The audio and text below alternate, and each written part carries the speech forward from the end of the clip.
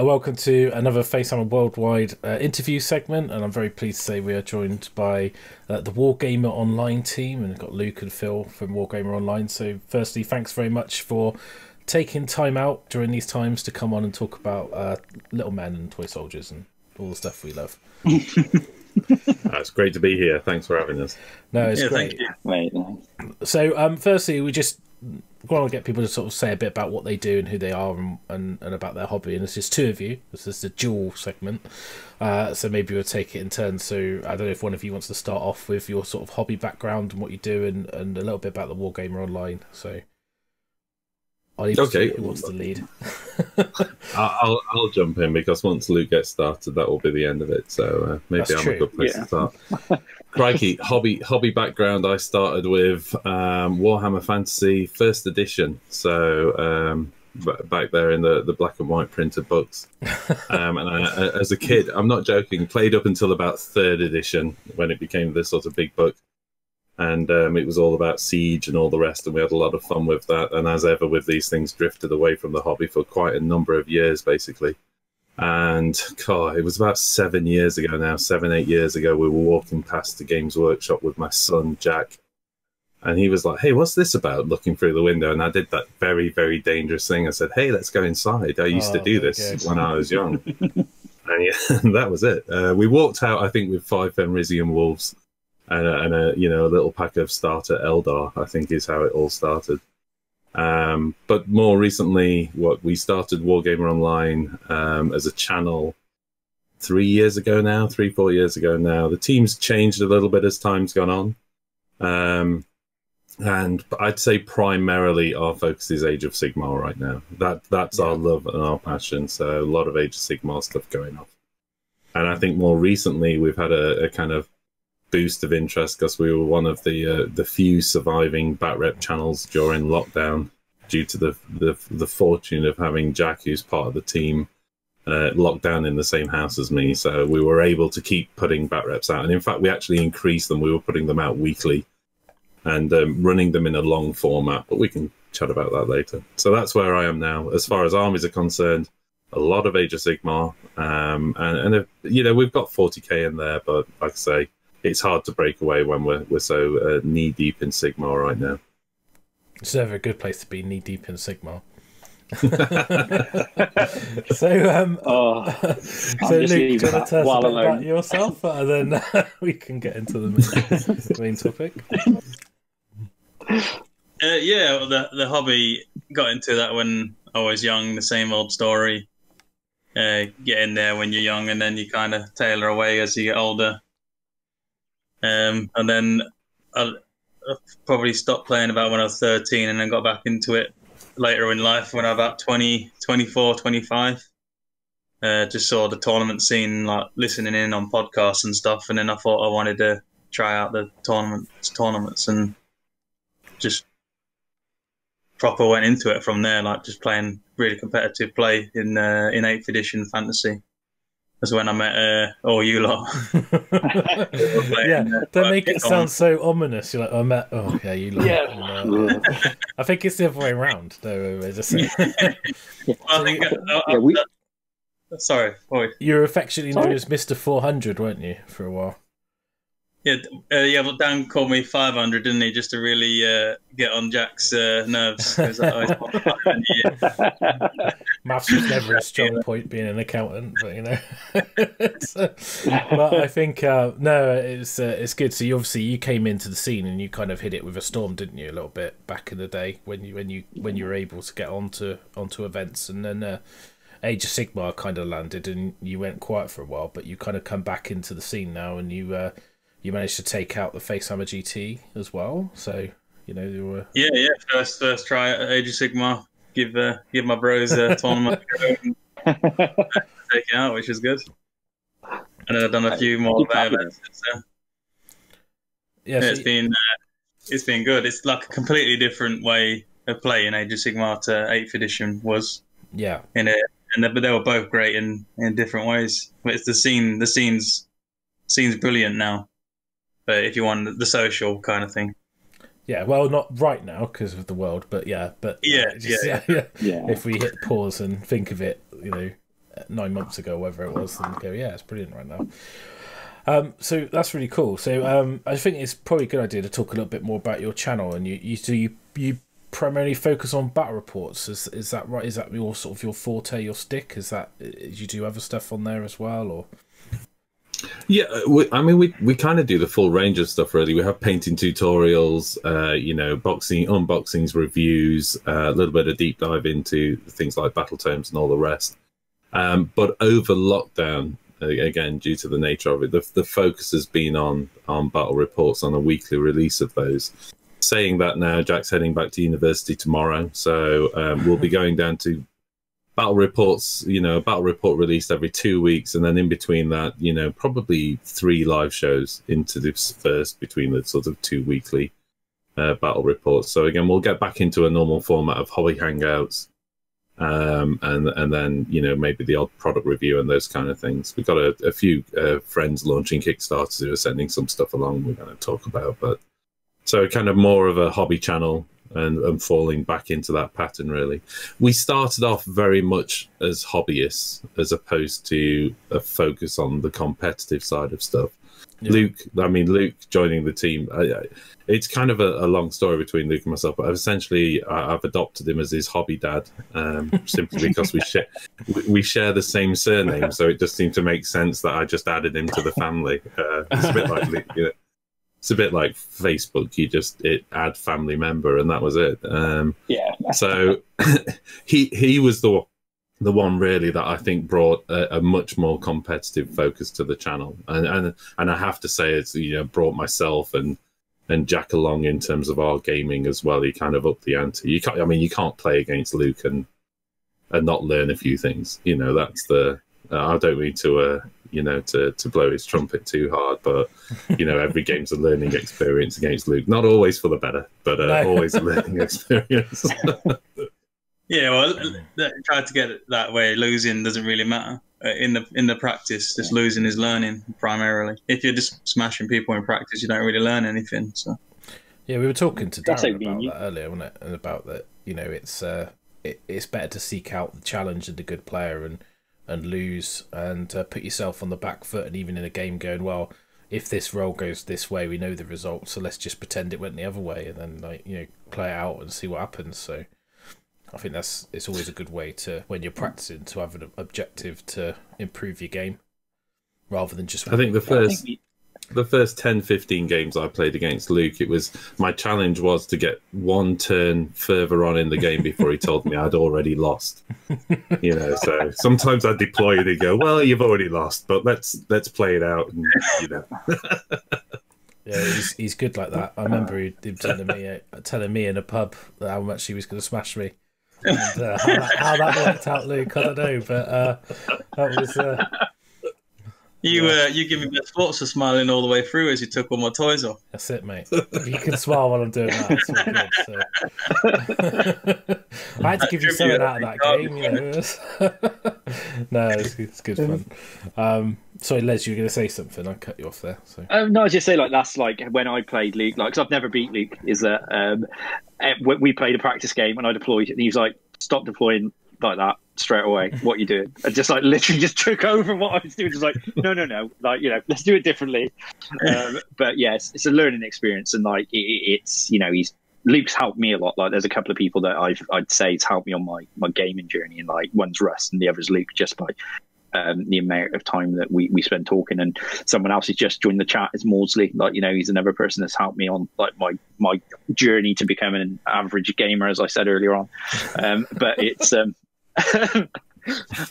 but yeah, like it's one of those things, isn't it? You always got to seek out the good players and lose to those to then get better. And I think you and Terry in 8th edition, Luke, did something similar, didn't you? Like when Terry was like smashing people and like doing really well in 8th edition, you two were always not on the phone about different bits. I had to teach him how to play all the time, didn't I? Yeah, it's always good to go through. Even if you smash someone, try and learn from whether it could have been even more of a beating or. I think for the battle reports that we did over lockdown, we kind of brought a little bit of that to the channel. Just as lockdown was kicking in, we completely changed the format of our battle reports and made them more illustrative of what was going off during the game. And we decided to kind of go to a long format as well, which we know is not kind of popular for everybody. You know, some of our battle reports are 2.5 hours long, but the reason they kind of go over that time is they more or less run in real time. And we take time to explain what we're doing rather than just, and why we're doing it. So, you know, I'm going to move this unit over here, and we take time to say, because what I'm hoping to do is if I can get this charge off and get over there, and then maybe I can snag that objective with a couple of models. And that does lengthen the format, but we intentionally lengthened the format, for two reasons. One, because we thought it'd be useful for players who are coming into the game to go, well, what is actually happening? And the other point was everybody was stuck in lockdown. So if you could stick a battle report on for 2.5 hours with people rambling away, you could get some painting done. You know, so that was the idea. Yeah, it's almost like you wanted to almost produce longer content so people have more of a distraction to and get their hobby fix without actually being able to play games. You know, so I guess it's a good move. One thing I would ask with recording battle reports, because we did one many moons ago when AOS first came out, and it was a proper chore to record and edit and cut together. And how do you find the process? I mean, obviously you've been doing it so long now, you probably got it down to a fine art. But when you first started, I mean, you were sort of doing stuff with a handy cam, and you were like, oh, okay, and then it was. I mean, how did you sort of evolve that process, and how much of a learning curve was it? A hell of a learning curve. Let's get that out of the way. And we definitely wasted hours and hours and hours of our time, without a doubt. We started off with hand cam. So if you go right back to the beginning of the channel, you see us doing hand cam, and it's very much the familiar format. You know, the camera pointing around, trying to show as many dice rolls as possible, and moving around as you do that, and quite heavily edited, because you kind of, as you start moving units around, you're doing everything one-handed, and you know, it all starts to shake around.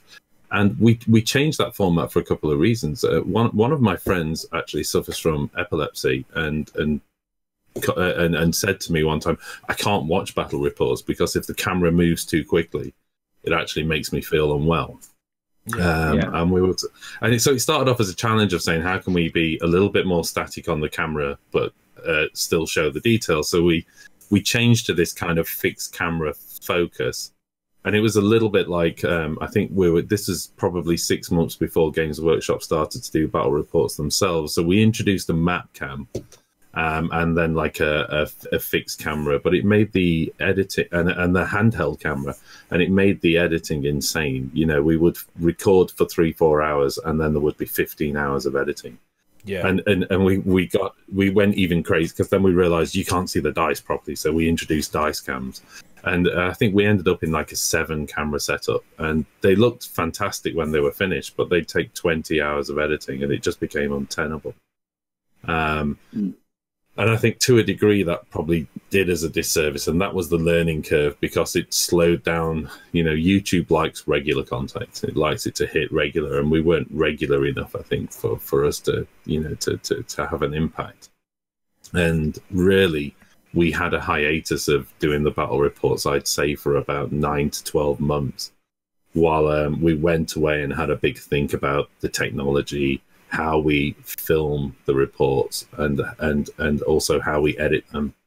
And what we try and do now is we more or less treat the battle reports as if we're doing a live stream. Yeah. So a lot of the cameras and a lot of the positioning of cameras and a lot of the overlays are essentially done live. And in fact, if you watch our battle reports, sometimes you'll actually see me turn around and change the score as I'm talking, you know, so a lot of it is done live. And the only thing we have to edit then is essentially the bits between takes. You know, you finish a move, and then, you know, we might just ramble on for a little bit to each other and realize we'd left the recording going or something like that. So what we're really doing is just trimming footage. I'm getting a little bit technical now, but what it changed was, rather than having to do all this multi-camera editing, it's a single video stream, because it's treated like a live stream. And all we have to do is trim the footage. and it's got our edit time down to around about 3.5, 4 hours for a 2.5-hour program. So that's pretty efficient. It's more or less 1-to-1 between end footage and the editing process. And I think that's enabled us to, that was through necessity more than anything, enabled us to produce more content over lockdown.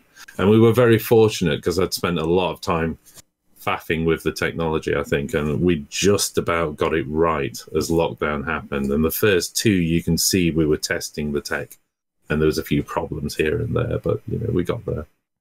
So it's been a challenge, and it's a hell of a learning curve, especially if you're coming from, I don't have a photography background or anything like that, so you have to kind of start right from the beginning, and audio and all the rest. I was about to ask you that, if you had any background in film or sound or anything like that, or you've just muddled your way through.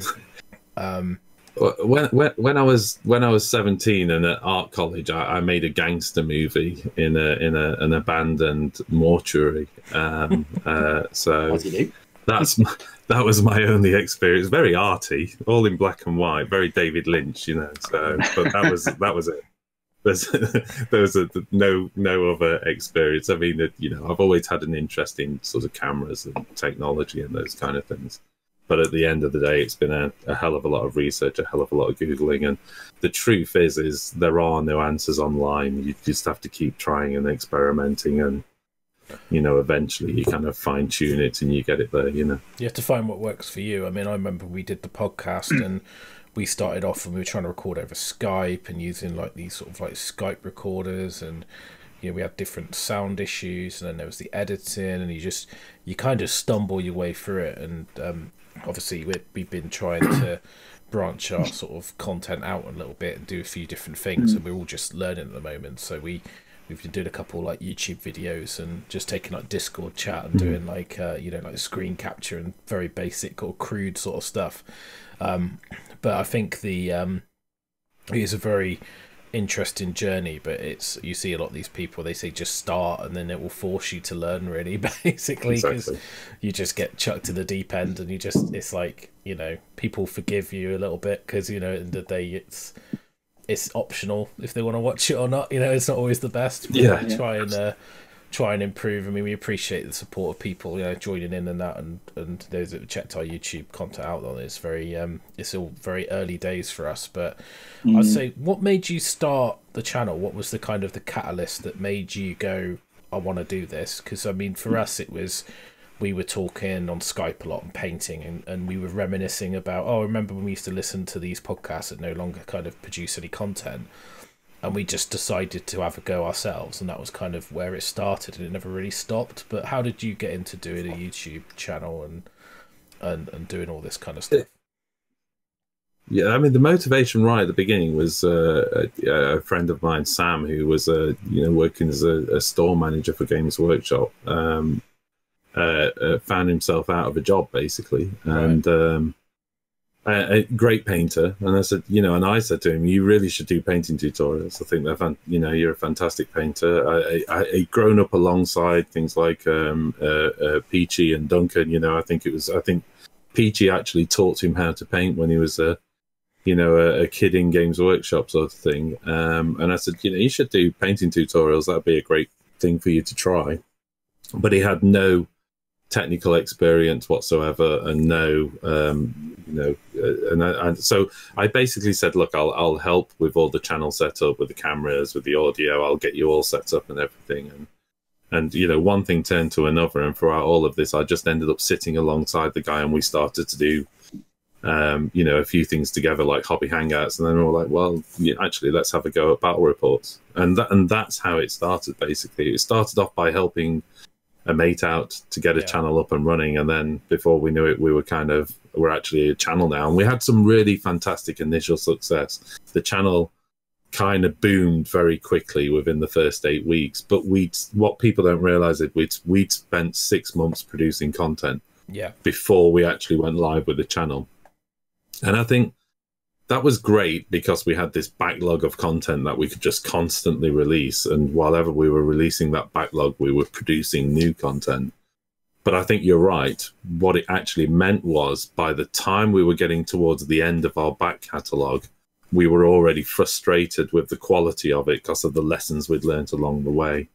So we actually binned quite a lot of pre-prepared content because you've just learned actually that doesn't work and that doesn't keep people's attention. And, you know, I think that's, you have to, the other interesting thing about when you do get into that as well is not, you tend to start almost worrying too much about the technology. Is the camera quality good? Is the audio? Is all those things good? And then you actually forget about, is the content interesting? For a load of people watching on their phones, for a load of people watching on their phones as well, who just really like you and the stories you're telling, and then you're worrying about that.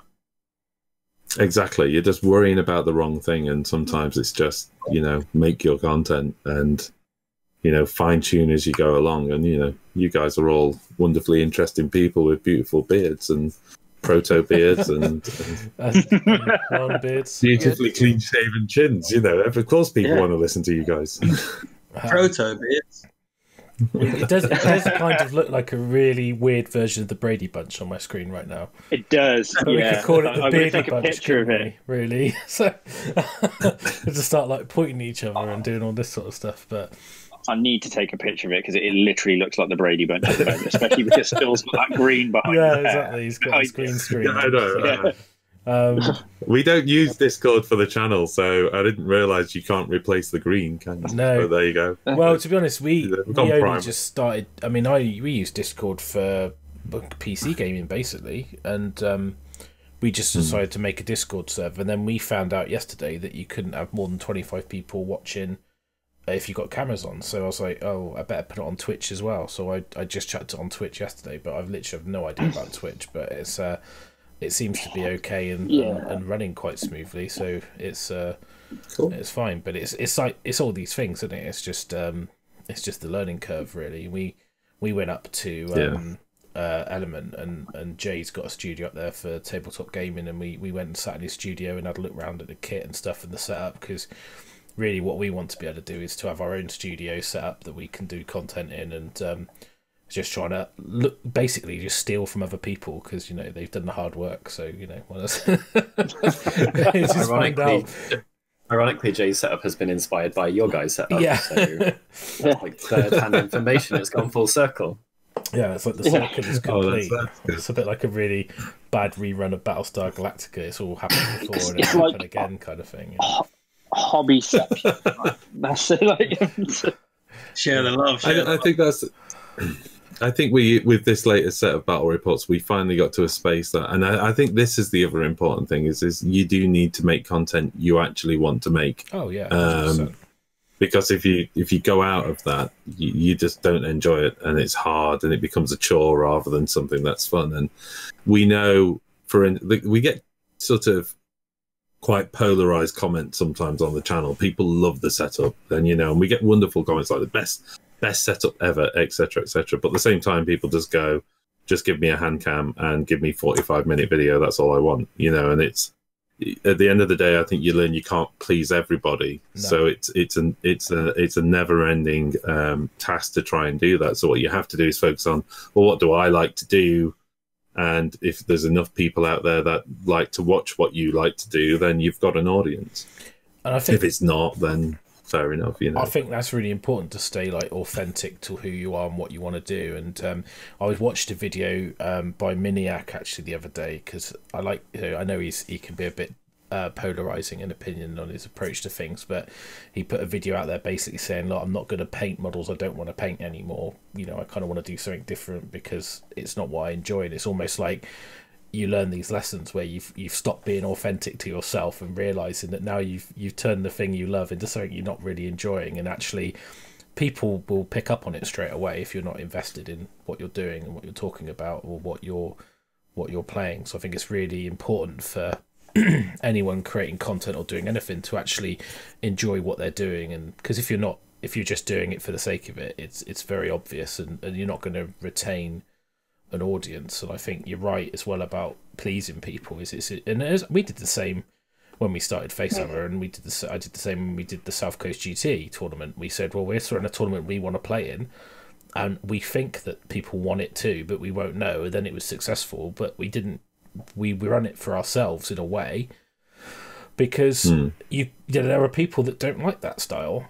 Well, that's fine. It's not they don't have to come, but it's the point is that there's enough people that do like that style. So I think that's really important to stay true to your roots, rather than trying to capture the most dopamine infusing likes or views and stuff like that, just to be like, oh, I've got lots of people because I've done all this content that hits all the SEO and all the hashtags and all the rest of it, and I've put it on all the different platforms, and I've dredged up interest from across the algorithms, and I think that end of the day, like that's important. I think if you're trying to build something, but it's not as important as producing just bagged content. on everything that I could do. Yeah, I know. I just trying to keep you honest. That's just like a backhanded pop about what I did. No, it's not aimed at you. Come on. No, what I mean that shouldn't be the motivation for doing it. The motivation for doing it should be what you're doing, like the content, and all that stuff's important to get your content out there. But at the end of the day, the important bit is the message, what you're putting across or what you're saying or doing, and I think that's really important message. Anyone doing any sort of content, whether it's a blog or a podcast or a YouTube content or even Twitch, just be true to who you are, basically. I think it's the key message there. It's not going to help you be enthusiastic when you've got to edit something at midnight, is it? Like, you want to be into your stuff to make it feel the least like work possible, or when it does feel a lot like work, for you to be proud and pleased with what you're doing and know that it's true to what you would like to watch yourself at the end of the day. And like, you can't make this stuff less hard work, so you may as well make yourself more enthused about it. Yeah, absolutely. One of the things that we really, and I think it says a lot about the Sigmar community, is the feedback we had on the battle reports. It's not always positive, but I'd say 99.9% of the time, when it is criticism, it's constructive. Yeah, and I love that. I just love that about the Sigmar audience. So much so, we've actually started to feature those comments as part of our videos, and that was something we started quite early. It's actually cool. That's a really good comment. That's a useful tip. We're actually going to put it on our next video, and it's not sort of gratification. It's actually there to say that's actually a good point. Let's stick it on there, or that's a funny comment. I like that, and we put that on there. And so for the first, as we're doing the intros to the battle reports at the bottom of the screen, we've got like the kind of 10, 20 comments that were from the previous set of videos that were up live. And for me, it's one of the things that keeps me motivated, is that engagement. So we tried to, if that motivates me, let's acknowledge it within the content we make as well. And I think that's the thing, is trying to make those personal motivations inform what goes into your content. I think that's a really important message as well, because we sort of you could always look back in hindsight, because it's 2020, right, and say, oh, we should have done that in the past, should have done this in the past. But I think one of the things that where we were producing a podcast and we're kind of like firing it out, and that's what we would do, record something, fire it out, and we can see this it's getting a lot of downloads and stuff like that, but it's not necessarily there's no interaction really. We even the point where especially with like myself and Les, because we're play testers and things like that, we kind of retreat from social media engagement, because you don't want anyone picking on what you're saying and trying to say, oh, you said this, or you're working on, you even painting, you put a picture of something you're painting, why are they painting that, surely there's something. And it's so we kind of retreated a little bit from the sort of the community, which is a kind of a mistake in hindsight, and like really what we want to do with our new content, and that is have more of that community engagement and give people a way to talk to us, and hence why we wanted to do the Discord and things like that, because although we were very engaged with the tournament community, because we're all prolific on that, it wasn't necessarily through the content. And the great thing about internet and the content and that is it can be digested across the entire world. And but a lot of why we did FACEHAMMER worldwide was because normally this would be FACEHAMMER GT weekend, and we thought, well, why don't we do something a little bit different? And it was a little bit lastminute.com, but so I'm glad we're here. So it's it's all good. So Luke, how did you get involved in all this then? Did you come on later, and what's your kind of how did you get dragged in? I knew Sam and Phil, who started the channel before, primarily Sam, and then Sam kind of tailored off. It just wasn't for him in the end, and then Phil just mentioned to me, "Do you want to become part of it?" I couldn't really be a big part of it because, obviously work and everything. And then we started doing like reviews and stuff, didn't we? And going on the live chats and stuff. And I was going to start doing battle reports, but then obviously COVID hit, and it's we can't really do any battle reports together yet. But that is the future, to get more battle reports with different people on and stuff like that. And yeah, so I'm only really a recent addition to the channel. But yeah, hopefully in the future it goes forward with more content. I'm looking at trying to maybe get in a base up here as well at some point, so we can push forward more battle reports with different people on. But obviously that's a long term kind of thing. Yeah, because you're we had. Sorry, go on. Sorry, go on. I was going to say we had 2 studios prior to lockdown for filming battle reports, and essentially one of the studios got mothballed because it just needed public access. So at the moment, the first studio is in my home, which is again fortunate because it meant we could just keep filming. But the second studio, we've actually modified it to be essentially a mobile studio. So we can do things like cover live events, and what you see on our fully edited battle reports, we can essentially reproduce of mobile.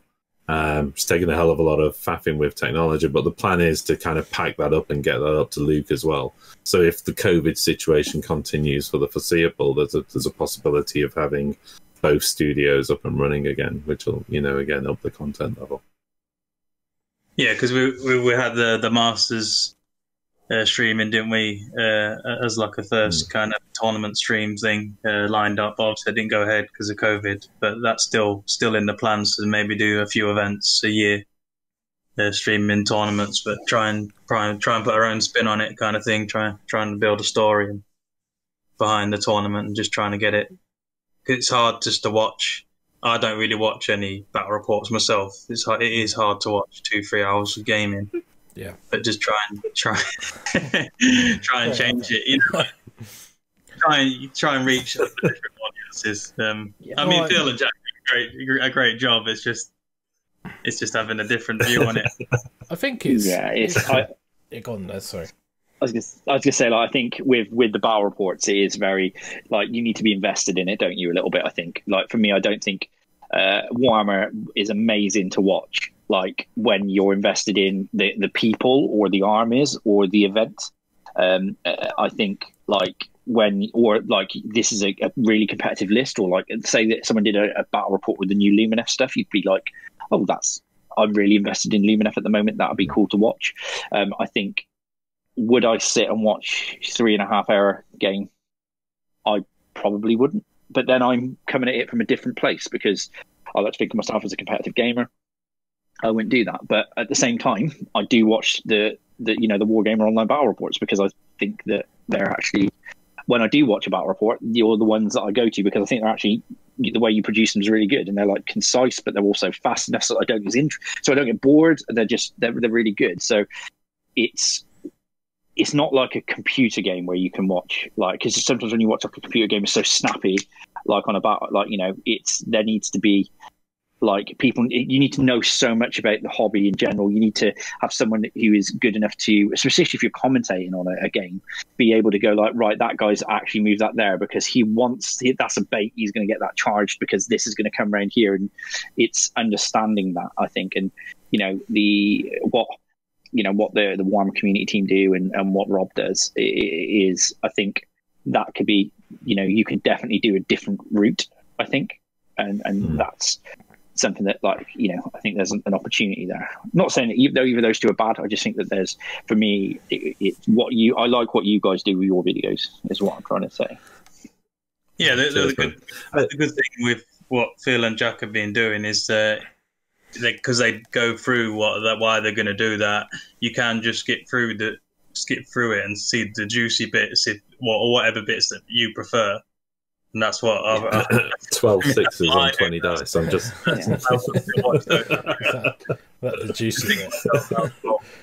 I think it's interesting because I've done commentary on Warhammer TV, and I know Les did a bit as well, and it's like it's really interesting when you're on there and you've got a game that there's a lot of analysis to talk about. There's a lot of things you can talk into, but there is just that downtime in a game where it is just mathing out dice rolls to find the result. And I know the game suffered a little bit from what I would call like re-roll bloat, which is probably what I would say, where everything re-rolled everything with ever saves with re-rolls, and then if you roll this you get to do this, and then to actually like work out a result of two things fighting was starting to take like 15-20 minutes, and sometimes you're sat there going, well, there's nothing really to talk about this, we just need to wait and see what happens. So I think the difficulty when we did our battle report and we went into it eyes wide shut basically and just went, what we're going to do, and we were fortunate to have Liam Cook involved because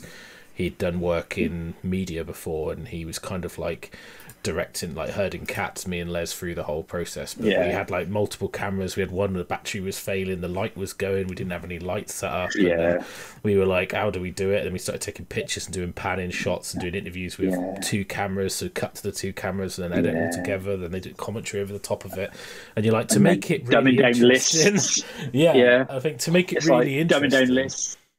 It's difficult because you're like, how do you? Because and sometimes and you know, the best of the world, you play a game and the game is a bit boring because there isn't, you know, it can be a bit one-sided, you know what I mean? And sometimes that just happens. That's just Age of Sigmar, right? You know, sometimes you set up and you go, well, you could write the most balanced lists in the world, but then you get like a monster double turn and it's just like, oh, well, that's basically game over.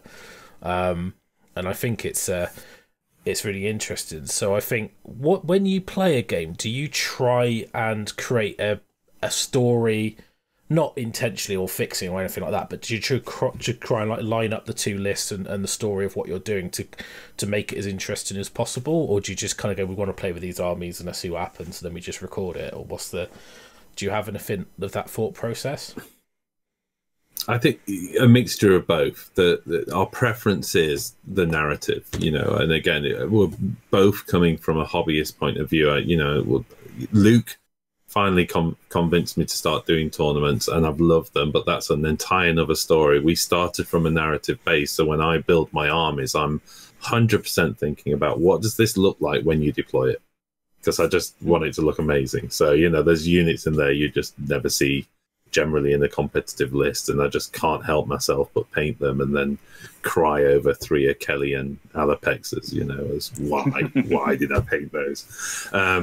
But the narrative definitely builds. I think we look for it and it builds between the players, and you get grudge matches between factions, and I think that and it's reminding the audience that exists. So when Jack rolls out his Daughters of Cain and it's his close to tournament list, and we know it's going to be, he calls it the blender, you know, it's just and off it goes, you know, and it just blends through everything.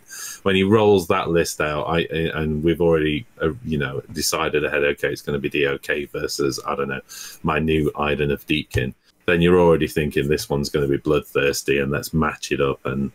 But, you know, there was one time I think he was playing Iron Jaws for a couple of games, and he just had this character that just kept surviving, you know, 3 or 4 battle reports in a row. And in the end, that turned into the narrative, you know.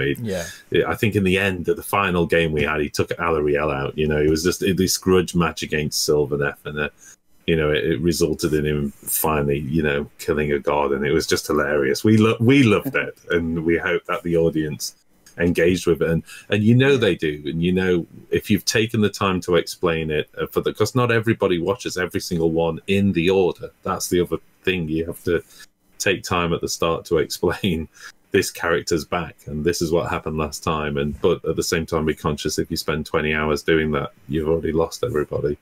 So yes, we want the narrative, we want to do it as fast as possible, and I think it makes it more fun for us, and it definitely makes it more fun for the audience.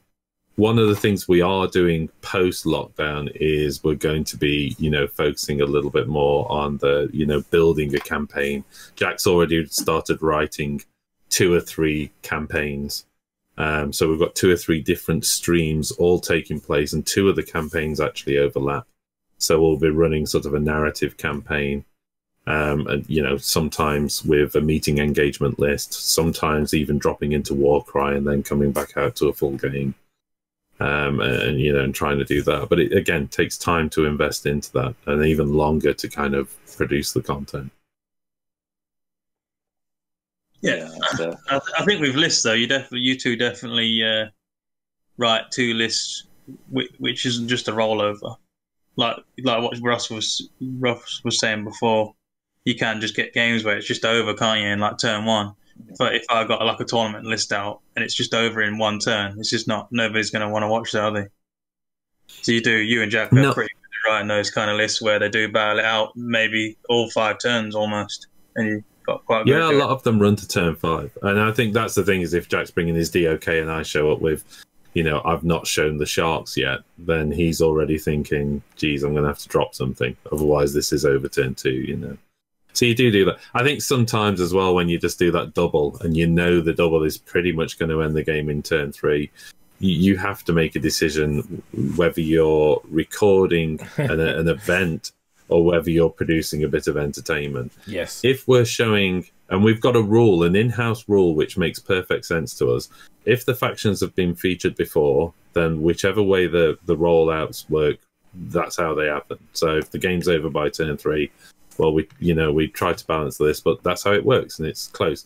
But if we're showing a faction for the very first time and it has a double that would pretty much end the game there, we may change that outcome. Yeah. But it's only ever if we're showing a faction for the first time. Otherwise, you've not only wasted your audience's time, you've wasted 2 hours of your time, so. Yeah. But it's the only time we would fix a role, for want of a better word, is and it's only happened a couple of times where someone's got the double and you go, that is game over, isn't it? So do we just change that outcome? Like I say, but if we've featured the armies before, whatever hits the dice tray hits the dice tray. That's what we say to each other, even though sometimes you go, this has been such a good game if I'd have got that double, but you just push on with it, because I do think otherwise, as soon as you make an exception, you start cheating everything. Oh, that combat was terrible. I rolled really below average. Let's re-roll everything. You can't. You can't be doing that. No, exactly. I think that's true. You got to be kind of. I think the priority role is maybe the exception to prove the rule, isn't it? Because it's going to be a more interesting event if you sometimes flip flop that round. That's cool. So obviously you're talking about a lot of like story-based narrative sort of content. Obviously we know Luke from sort of cutting edge kind of tournament play. And so is that where you more stuff we want to feature, like more match play kind of competitive analysis, or is it still very much narrative driven and Luke's just involved, or is it? No, Luke's in there for exactly that reason. He brings the analytical mind. I have to be careful, otherwise, we can't let his ego get away with him, can we? But it brings that analytics, it brings the understanding, and we'd be idiots for that, to not feature that as part of the channel. And I think the only thing that stopped us from doing that to a degree is COVID. But I think Luke did yourself a little bit of a disservice there by saying, I've not been that involved during COVID, because he's been involved a hell of a lot in the background as well. So as we've been building lists, he's on chats going, hey, you need to try this unit out. You need to get some of those things. You can't take that army without featuring this, because that's what people are looking for. And he's bringing that broader experience. But there are times he sends me a list through that I just go, no, I'm not playing 400 Salad. Why won't you 42 Jengas? 42 Jengas. 42 Jengas. So I was like, no. Oh, 200. No, sorry, Luke. Your son Tom Maudsley is already lying in the chat saying that he's all about I know what the army looks like in its narrative. Oh no, there he is. Looks like he's got 240 chain gas on his shelf there somewhere. He has talked about doing it. He is still muted though, so it's all good. So it's don't engage him. It's like Candyman can't say his name too many times. Yeah, I think we can bring more of the competitive side to live streams. We can kind of just like do that kind of thing.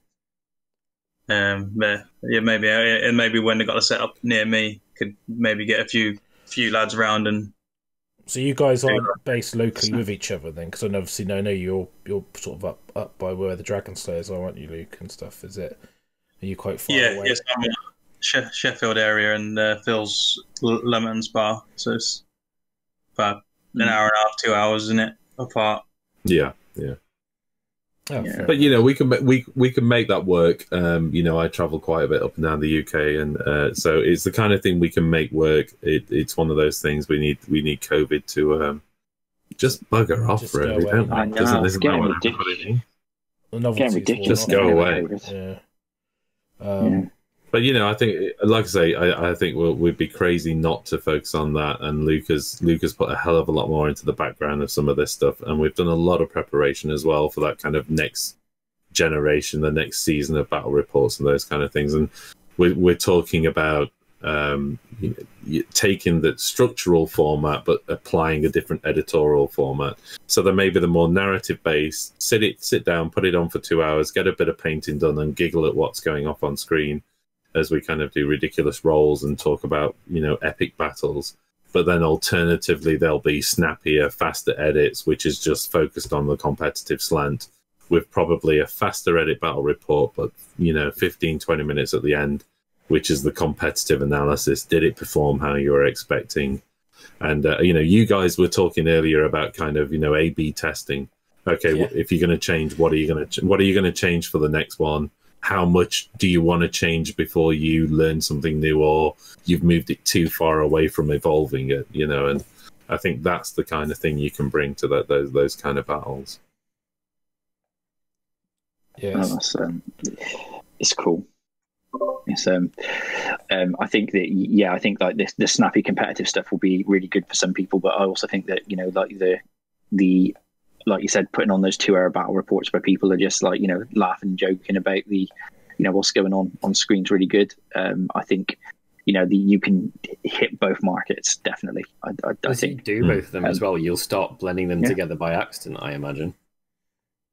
Yeah, I should imagine so. I mean, also as well, we could do like a 30-minute epic, just repeating loop of Luke screaming, "Put it in the bin." I honestly think there's an audience for that. Just up to celebrity status first. Why not? I mean, some of the stuff people watch on the internet, there's definitely going to be an audience who are into that sort of thing. You want to see like they're taking the hobbits to Isengard for 24 hours or something stupid like that. It's like if it can be, someone on the internet will watch it, right? That's the I've got plenty of voice notes if anyone wants to edit that together. Of Luke just going, "Put it in a bin," giving the phone to me all the time. So there's nothing worse than finishing it an epic conversion. I'm working on a Beast of Chaos army. Every single model is converted. That's including the 80 Ungors. Every single one of them is a conversion.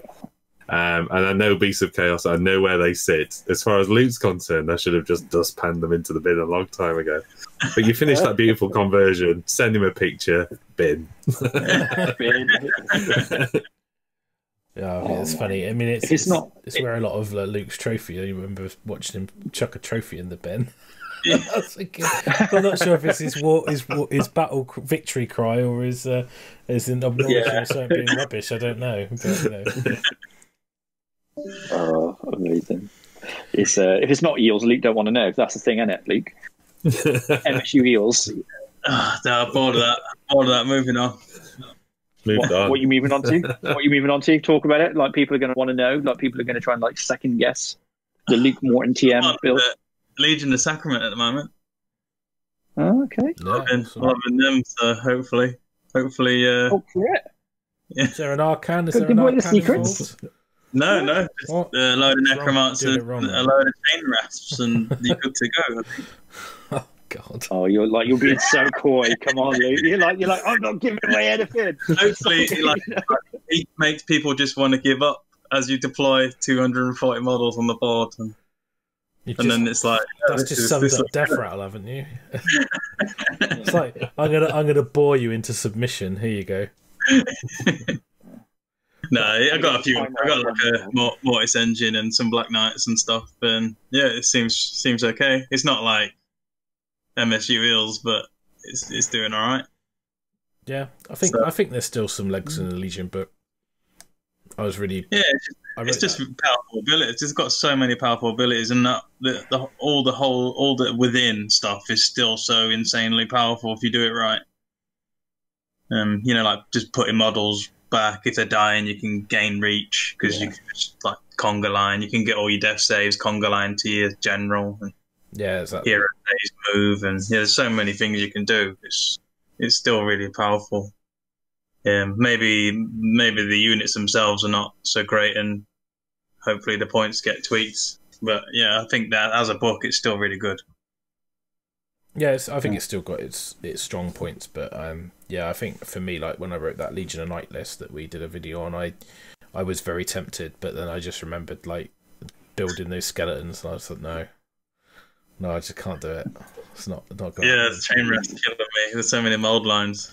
Ridiculous. I think for me, like the weird thing is because there's no like tournaments and that, like it's very difficult to get super excited about gaming when you can't actually game. It's like I know some people have got like clubs or they're meeting like in like little bubbles and stuff, but for me, I've not played since like February, and it's just crazy. Like it's really hard to get back into the mindset of thinking about Warhammer, because I know you're like me, Luke. When I was like prolific, is that I was always thinking about the next event, the next list, and I was always doing like 2 a month. And when me and Terry were during 7th and 8th edition doing like 24 tournaments a year, that kind of frequency, it's kind of like you're always on to the next one. Like you got like a week prep to get to the next event, and then it's kind of a bit bizarre at the moment because it's really hard to get into that mindset, because it's like you don't know when it's gonna return to a semblance of normality in terms of competitive gaming. So I find it hard to paint as well, because it's the motivation for me for painting is normally to get an army on the table, for an event. And if there's no events, there's no motivation to paint, and it's kind of a vicious cycle. So how have you found it? Oh, sorry.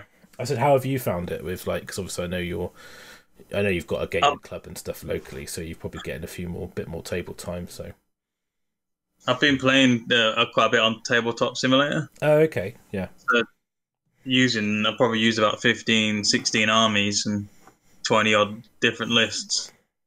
But obviously that's just more of extreme, because you can just use really extreme lists that you probably would never take to a tournament, because you're never going to get that kind of list painted. Like I probably used a 42 chain gas about 10 times, and I found it really powerful as I changed the list, the 9-haunt list. I putting 12 spirit hosts in and a black coach and stuff, and I still had about 26 chain gas, and that list was really strong. So it just allowed me to try every army. I tried ogres out and just tweaked loads of lists, like ready for tournaments. But it's hard to, like you saying, for a tournament, it's hard to get motivated to paint, because if you're not going to a tournament, pointless painting that army, you might never ever use it again. And I know for me as well, like, because the meta is almost so fast. What is good now, by the time it turns back to normal, might not be worth having. So it's even worse. You're almost like waiting, aren't you? Sort of, what should I dive into? So. Yeah. I've been getting the Legion's army ready in the background, and I've got a 9-haunt list with the black coach and stuff, but I just don't know. Until tournament comes around. I don't know whether I'll even use it or not, because I normally gauge the meta at the time. Yeah. I'll see what's about. I think it's why the MSU Eels did so well, because it was just so strong in that.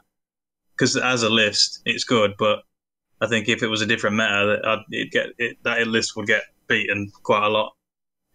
It was just good at the time. I don't know whether they'll still be good or not.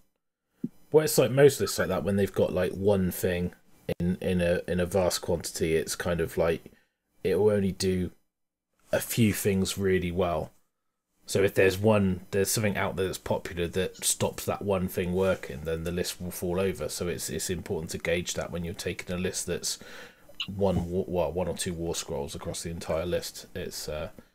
it's a bit like when the Stonehorn FAQ is changed back in the day, and Stonehorn suddenly become like not worth taking. That any Stonehorn focused army was completely defunct. So because your army is that war scroll with a few bits around the edges, so it's quite interesting. Yeah, that's the great thing about the tournament scene. It's different kind of scene. Just like the lists is changing all the time, and that's what keeps you juicy. What keeps my juices flowing in that kind of sense for painting and stuff.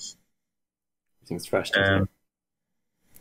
Yeah. Do you find that obviously sort of talking to Phil, that in terms of like your motivation comes from a different place? I know you talk about the narrative of the story, you're doing a brain-haired army, and I was sort of thinking that and Luke's telling you to put it in the bin. Don't listen to him. If you want to do it, you know, it's fine. No one's going to judge you. We might judge you a little bit, but on the inside we won't tell you to your face. We'll wait till you've gone. No, just to say I know. Yeah, if it's any consolation, it's twist phrase, so I could always take it as a Zeech army, you know, but yeah. Guys, I have to shoot off and go and do a live for 20 minutes on another channel, but I will be back. No worries, mate. I'm genuinely interested to hear about the Beastmen as well, because actually, surprisingly, I've been writing a lot of Beastmen lists at the moment, and they're all rubbish, but they do really appeal to me quite a lot. We'll catch up then. I think Byron's Beastmen will probably end up being a Zinch army as well, I imagine, but you know, it's what it is. No retreat Beastmen is the only way. Yeah. But I just was going to ask you, do you do like projects for the streams, or you think, well, actually, or for the channel I should say, that you go, I want to feature an army, so I'm going to paint it, or do you just try and resource it from around, or do you just do your hobby and you're just documenting that, or do you actually go out your way to create armies that you're not necessarily, you know, yourself? Yeah, I think, again, coming back to for myself and also for Jack to a degree, because we are hobbyists and there's a motivation within that as well, building something for the channel. You know, we've got the little joke hashtag for the channel, which we send to each other if anybody starts slacking off. You know, if Luke starts saying, I can't get this army painted because there's no tournaments, he just gets hashtag for the channel like 20 times in a row, and that gets him back in line. So, you know, for me, because, you know, there's a hobby-based stuff, we do build a lot for the channel. But saying that, we've not mentioned, you know, I've talked about Jack and I've talked about Luke. We've not mentioned Liam as well. We've got Liam in the background, and he's a prolific painter. He's a very quick painter. So that's fantastic for that point of view. And he actually supplied probably 50% of the armies for the channel during lockdown. So he kind of turned from, the only thing I can do is get you guys more models. So we had, you know, a Skaven army done in 10 days, for instance. Wow. And, okay, you know, those kind of things. It just really pumped them out. And to a great standard as well, a really beautiful standard. So, for the most part, we've tried to do that. We've been fortunate as well, and sometimes we've had armies kind of either, you know, on loan as well to create that variance. But inevitably, for me, coming back to the hobbyist, I do need to be a kind of emotionally engaged with that army.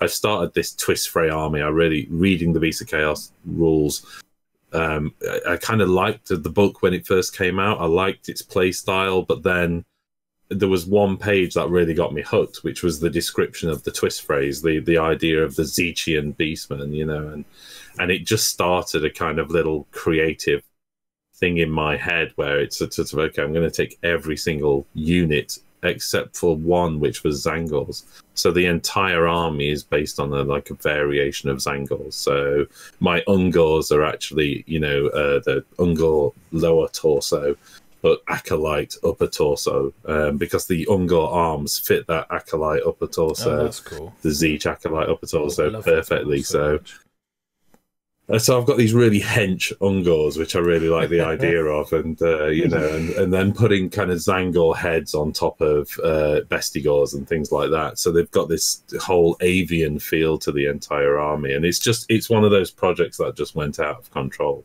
because everything just had to have feathers and beaks, and it just became a kind of labour of love. And there's a few lists in there which I think will be. Oh, I'm not even going to say it. I was going to say okay to play, but there's a few. I was just going to in a narrative. So. There's a few listeners like in the bin. You took the Beastman, didn't you, to a doubles event with Dan, and you did all right. Yeah. Yeah, you know, I mean, I was with Dan, and you know, it went 5-0, but you know, it was a doubles tournament, so I think we came like 9th. So you know, yeah, I'm not sure the opponents had as much fun as we did, obviously. as much as they put it in the bin or whatever, I have to like the army as well, and I want it. Yeah. I will go to the extreme where if the army looks terrible but the rules are great, I will convert like anything as long as it looks good to fit those rules, kind of thing. Yeah. So I'll just I'll just pick a book. I like the rule set, and then I'll just make it work with whatever models I can convert. So I still, for me, the army still has to look good, and I want to paint it nicely and stuff. Yeah, because your Deepkin army is awesome. I'll just say that, and we obviously featured that on our event when you took it, and we obviously featured it on our video where we talked about the painting competition finalists and things like that. So yeah, I do love that army. I think it looks great. So it was a pleasure to play against it with my dry brushed OBR. So. Yeah, because we did touch on your game, didn't we, Russ, earlier on about how many models died in that game? None. but who won? You know, that was the point. You know. What happens? That's what happens when you're scared of catapults, Luke. You know, don't shoot me! Don't shoot me! Oh wait, there's an objective there, right? But anyway, we won't talk about that. We've done it enough. 0 for 2. Just saying. No. No, it'd be good. It'd be good to get a rematch with a proper scenario at some point in the future. But maybe when COVID settled down or something, or maybe we can even record it or something. Who knows? So yeah, well, if we get you down to the studio as well, and then you can just stick in a USB stick like they do on Mission Impossible and steal all the technology as well. That's it. Job done then. I'll just suspend myself from the ceiling in a harness, but there's no harness built for that. So I was going to say the technology doesn't exist. So cables. We're going to have to deploy Les or even the Byron like a spider monkey to steal your secrets. Yeah. I think that's we'll sort of wrap it up there. But I think it's been really fun having you guys on, and I appreciate you taking the time out of your days to come on and talk about Age of Sigmar and your channel and that. And wish you all the best, and if anyone does look at your stuff, please go check you guys out, because I think you do some great stuff. So oh, thanks a lot. It was great to be here. It's brilliant. Thank you very much for inviting us. Yeah, thank you for having us on. No worries. All right, cheers, and we'll catch you in a bit.